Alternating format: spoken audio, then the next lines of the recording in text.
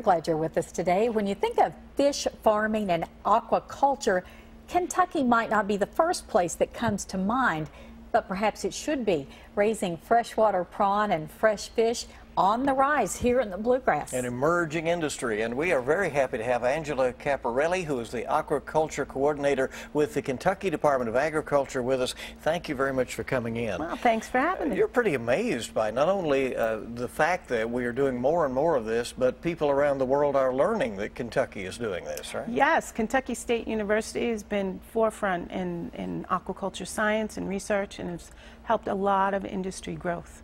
So tell us about the kind of fish being grown here. Here we raise some tilapia, freshwater prawns, some catfish, a little bit of trout, some largemouth bass, and some paddlefish, both for the meat and the caviar.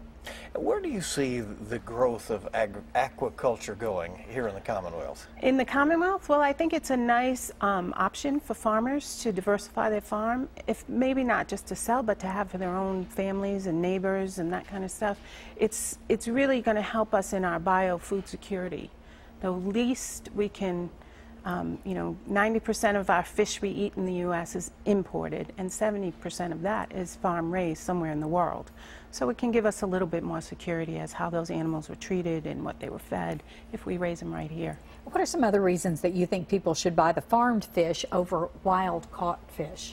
Well, it's a different product. It's, some people compare it to each other, and it's really not. Again, that food security issue. Farm raised can be very, very efficient. We've had years of development into the diet, which is mostly a plant-based diet that we're feeding fish, and they get such great results of food in, food out. The feed conversion rates are great. You have a freshwater prawn event coming up this weekend. What can people do there? We do. If people want to buy freshwater prawn, bring a cooler. We'll be at the Frankfort Farmers Market, and I'll be doing a cooking demo, which I like to include all the farmers' products, but we'll be tasting some shrimp also. So people can learn all about it 8 in the morning until you sell out. Right. All right. And every time we've done it, we've sold out. So show up bright and early. Show up early. We appreciate you coming in. Thank you. Interesting.